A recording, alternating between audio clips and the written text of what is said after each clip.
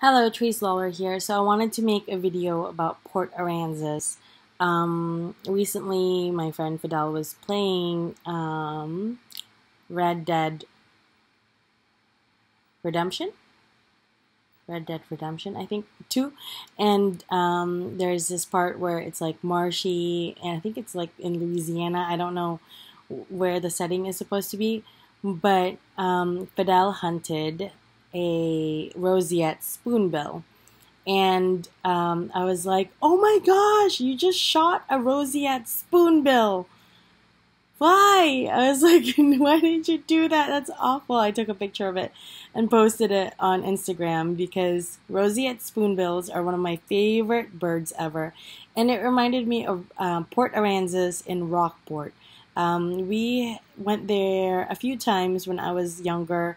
We used to go there to see the whooping cranes, which are endangered birds. I don't know if they're still endangered, but they used to go there in the fall, and I used to see pelicans and roseate spoonbills, and in the summertime hummingbirds. And so I really got to study birds, and I should have gotten like some sort of PhD on birds or something. But yeah, I was like a little genius about birds. I had this book when I was in the Philippines called North American Birds or something, and there was a cardinal on the front, and I was obsessed with trying to draw the birds that were in there because it was like drawings, like kind of like Audubon drawings. And so yeah, when we went there, we used to like look for hawks, like that were flying around, and we'd be like trying to count the hawks. And there's difference between what a hawk looks like and what a vulture looks like, and it was like a whole like car game. But Port Aransas is one of the coolest places to go to or to take children to because you get to see all sorts of cool things, nature, and it's just an awesome place, and I highly suggest visiting it if you haven't. It is kind of close to Houston, Texas. It's kind of close to Galveston. And yeah, so anyway, after researching just like all sorts of stuff that I have that reminds me of my dad, I just ended up thinking about Port Aransas and Rockport, and I was thinking, oh, I really would like to visit Port Aransas at some point too. And so yeah, anyway, I don't have much else really to talk about with Port Aransas.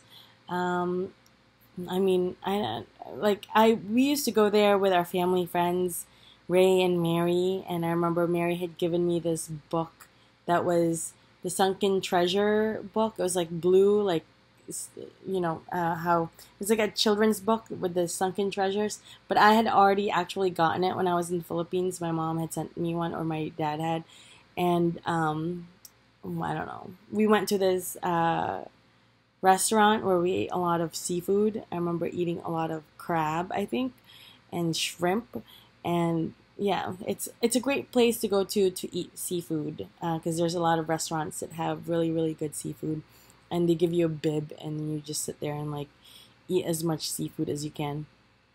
Yeah, I don't like. I remember when I first. Well, I don't know if it was the first time that I went. I want to say maybe kind of like the first time that I went. I had just discovered caboodles back in the day when I was like in 5th grade, I think. I discovered caboodles. It's this like box thing where you put makeup and stuff into, and I remember bringing it, and I had like my topsy tail, like thing to put in there, and like my hair ties, and I felt like all grown up. I don't know. So I don't really have like specific places that we went to, but it's just cool to reminisce about places that I've been to growing up, and really like. I would say the coolest place, was Port Aransas because of all the studying of the birds and really getting me into nature and science and stuff like that. Anyway, that is it for my video. Thanks for watching. Bye.